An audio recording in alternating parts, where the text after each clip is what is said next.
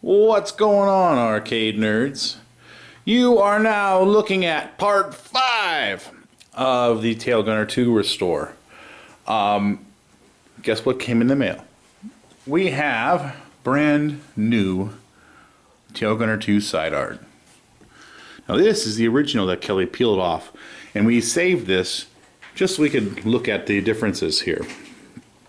Now, for example, the newer side art, the new side art, the colors are slightly more vibrant, a little more robust, and I would expect that. Why would I expect that? Because these colors do fade. Red fades a lot over time and so on, and you know what? I am okay with that. As long as they're the same hue, I'm totally cool with it. I noticed like this blue on the new side art is a little more robust than this, and this could have faded, so hey, that's totally fine. All around, it actually looks great. I actually measured it, and I looked at some fine details. Now, the original, and I'm happy with it. I'm actually happy. Now, the original was silk screened, and you know, you just can't match silk screen with a print. But it's still very good. No one's gonna know. It's good enough for me to put it on my machine. I am happy with the way this turned out. I think it looks great. So, you know, originally I intended to measure the side art before we peeled it off, but I did not. I planned on it, and I did not do it. So what I'm going to do is I'm going to look at some pictures online of original Tail Gunner 2 cabinets, and then I'm going to put it in paint, and then I'm going to scale it and measure the exact size of this cabinet, and then I will, you know, measure the, you know, the exact location that this art is going to be. So yeah, let's do that. Now this might be a short video because right now I have to shift priorities a little bit, so I may not put as much time into the Tail Gunner 2 project as I'd like, but I can probably do some little things to you know, to fill this video up, but this might be a short one. We'll see. So anyways, so let me go and measure some pictures, measure the real cabinet, and let's see how accurate we can get that side art positioning to be. Okay, well, I put the side art on both sides to where I believe it should be. I actually found out that every Tail Gunner 2 cabinet that I could find on the internet was a little to the left, a little to the right. None of them were all exactly in the same spot. So I kind of averaged out where all the side art was and put it to about the middle of where I think it should be. Anyway, so what I've done is I taped this off right here. If you lay this down, this is where you want your art to be, right? So now I'm just going to separate the bottom from the art.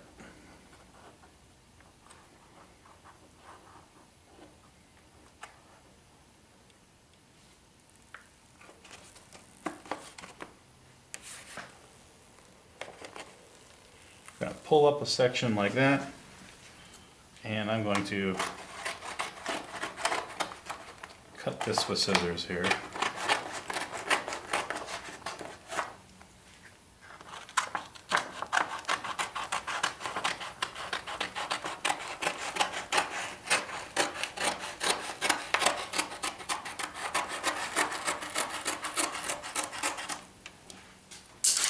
Okay, make sure there's no paper fuzzies to get to the side art. I probably should be using a Bondo knife or something to spread this out, but I've done this a few times before. I have some pretty good faith in my hands.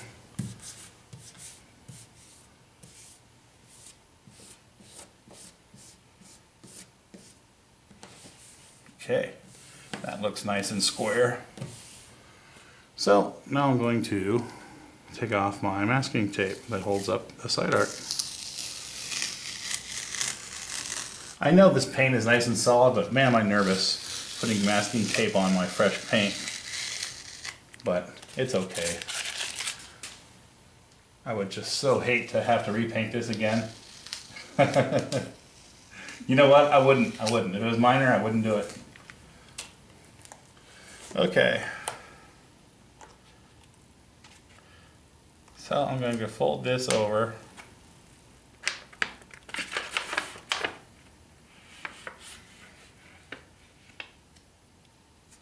And do that.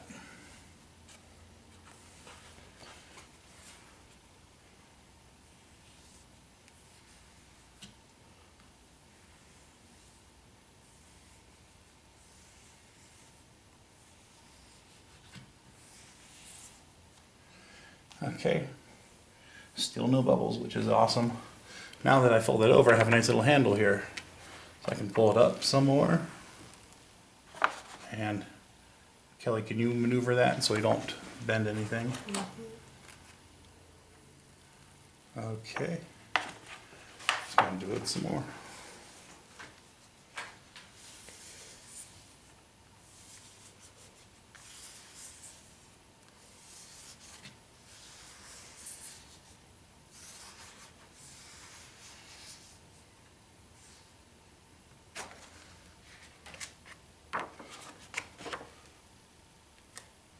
There's a speck of dust.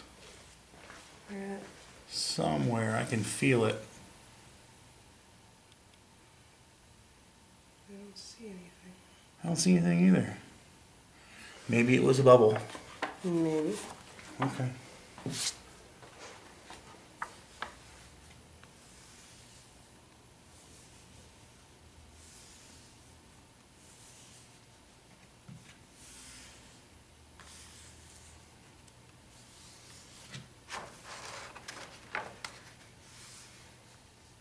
Right there. Same spot. You know what? It is a speck of dust. I'm going to let it go. It's so tiny. Can you tell me where it is? No, I can't see it. I can feel it. It's right there. A little tiny speck of dust. Minor annoyances. First world problems.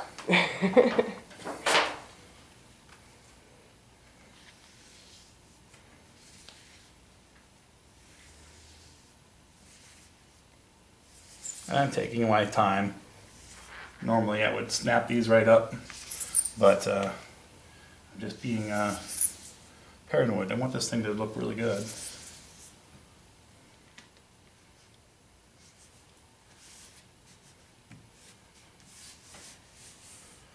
Looks beautiful.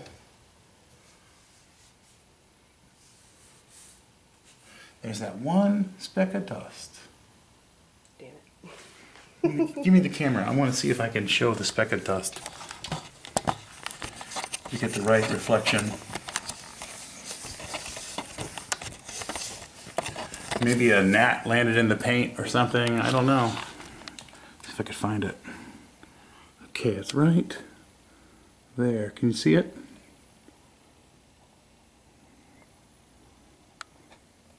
Catch it at the right angle. Oh, there it is. Here's the right angle. See my speck of dust? Oh well. Kind of looks like a star the way it's set up. So, alright, let's do the other side. Before I do the other side, I just want to show you some of the scratches that are on this plexi here. And I'm going to leave them all there. Just because. But one thing I thought was kind of cool is there's a, see that square? If you look at the right angle, it actually spells out Aussie. Who is this guy writing Aussie on all these games? I'm serious. There is so many games I've seen that say Aussie on it. And then RH. It looked like somebody came back and revisited this game and wrote the RH again. Mm-hmm. Beautiful. Okay, so let's show the other side.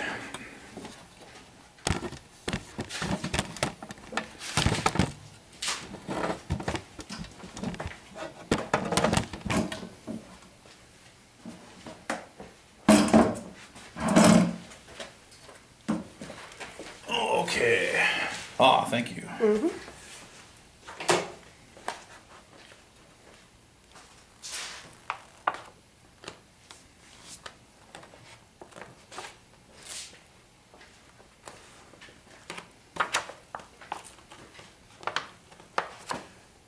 like to try my best to not make any creases when I bend this side art. I just did. I'll show you in a second.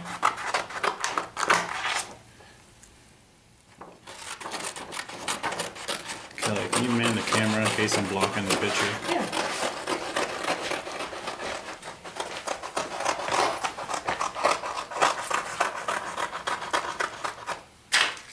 Yeah, let me show you what I did. Can you see that in the camera?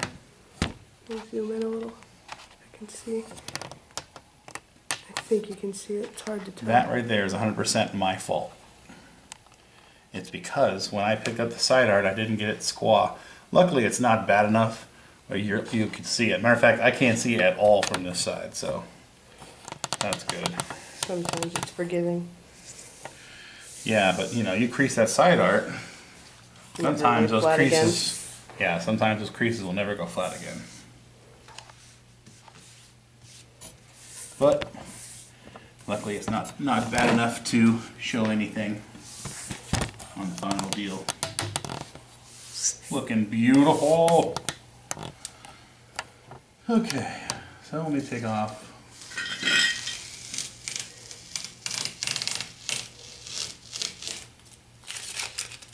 this masking tape.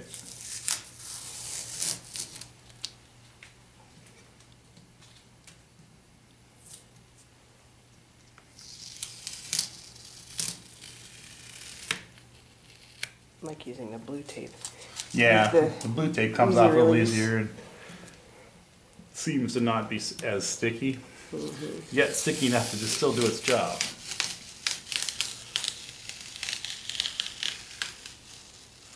Yeah, earlier today, a guy by the name of Bob Cunningham came to my house, and 4 arcade machines that I sold were shipped out. What games were they? One was Robotron, that sold to my buddy Bobby Jackson, and I can't remember who bought the others. I sold a Tank Battalion. Tank Battalion, and I sold, geez, my mind is blank. Cliffhanger. Cliffhanger, and the other one, Mazer Blazer. Yes. I hate to see him go, but I needed the money, and that's how things goes. How things go.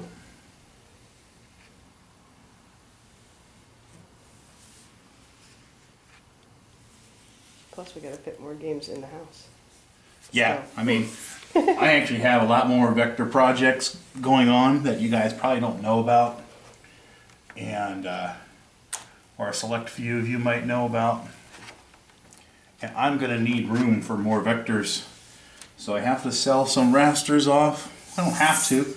I do. I need the money too, but I need the space. I wish I had more space. Isn't that like the number one thing? Like serious arcade collectors, the problem is always space. Yep.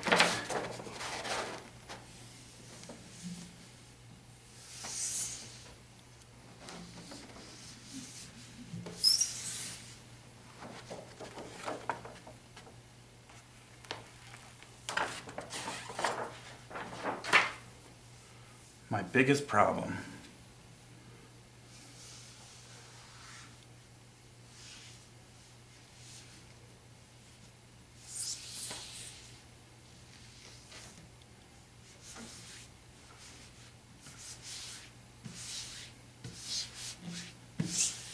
Okay, I'm happy with that.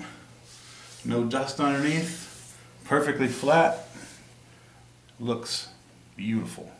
I'm afraid to touch it so much because I don't want fingerprints on the paint. It's just so damn nice looking. I don't want to get dirty smudge marks on the paint. Okay, beautiful. Let's do a walk around.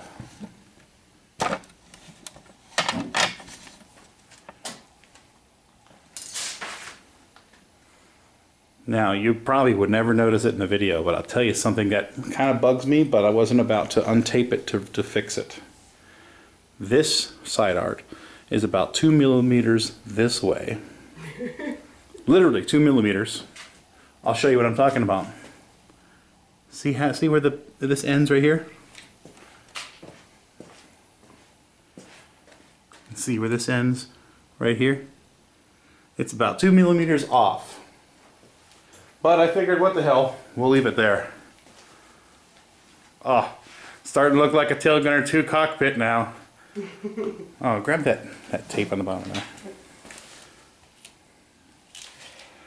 Oh, looking beautiful, man. I hate when people put this tape on plexiglass and don't take it off for years. Yeah.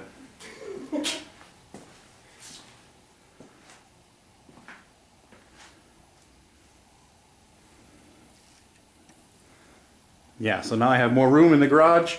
Oh, and a buddy of mine, Mike Gideon, he's picking up his Mad Planets. He brought a Mad Planets a while back, and I re-stenciled it and painted it. And it was missing, it was a conversion, it was missing the harness and stuff like that. So now that Mad Planets, this is off topic, I know. So now that Mad Planets is going to go home tomorrow, 11:30 tomorrow in the morning. So then I'll have yet one more game out of here. I don't know. I have a dream. You know what my dream is? You know what my dream is, Kelly. My dream is to get my garage clean. How's that going so far? It's not going very well. We still got 200 games to go pick up. I know. I know. All right. Well, let me think about it. I don't know what else to do next. I might bend those panels because someone drilled a bunch of unnecessary panels, unnecessary holes in the sheet metal that goes here and goes here. So I could patch it up, but what I'm actually going to do, well, I'm still debating. I'm thinking about it. We'll see. I may patch the holes, or I may just bend new sheet metal. So I may, bend new sheet metal. At some point, I got to. At some point I have to find artwork for this and artwork for that. I may go for, well, I asked this old game and he said he didn't have any left. I guess he printed some out a while ago, but he doesn't have any more. And I don't know, I guess he doesn't want to take on any more projects. So, I don't know. The text on here is basically it's just black with like white text. Simple as that. I could probably find something to fit in Microsoft Paint. I just don't have the equipment to print stuff like that. Okay, let's see what else we can figure out to do here. Okay, it's not arcade related, but it is paint related, so I'm gonna at least show what I'm doing. What's going on right now. As of now, I ordered some connectors off of eBay so I can finish the wiring harness. So this is at a big standstill. Also, I need to order the damn T molding. So as of now, this is kind of a big standstill. So let me just show you what I'm doing right now. As of now, I got my son's Corvette hood, and I thought I had everything good. I sanded it down really well. This is a coat of primer. And I found an imperfection here, here, and here. So I'm going to let this dry, and I'm going to sand this down, and I'm going to put a final coat of sandable primer down. Then I'm going to sand the sandable primer, and I decided to go with Dynacoat automotive paint. I'm going to use some Dynacoat with some reducer. This is a 2-to-1 ratio. So I'll mix it up, I'll put it in the spray gun, and I guess this video has now shifted into let's paint a Corvette hood. Holy crap. Look at the mess in here. I had a lot of people contact me wondering what the hell's going on with the Tail Gunner because I'm taking so damn long. I got sidetracked. I'm painting my son's hood on his car, and I've just been sidetracked, and I'm going to be sidetracked for even a few more days because this is a bad paint job. I'm going to have to sand it back down and repaint it again, and I'm sorry I get sidetracked. Things happen. But it's kind of cool to see so many people contact me about the same thing. Like, what's going on with the tail gunner? So, what I'm going to do is, that little bit of footage that I made so far with me putting the side art on and all that, I'm just going to release that. This is going to be this video, so this is the end of this video, and so on. Have a good one. Please subscribe. I'll be back to this. The next thing will be wiring on that tail gunner too.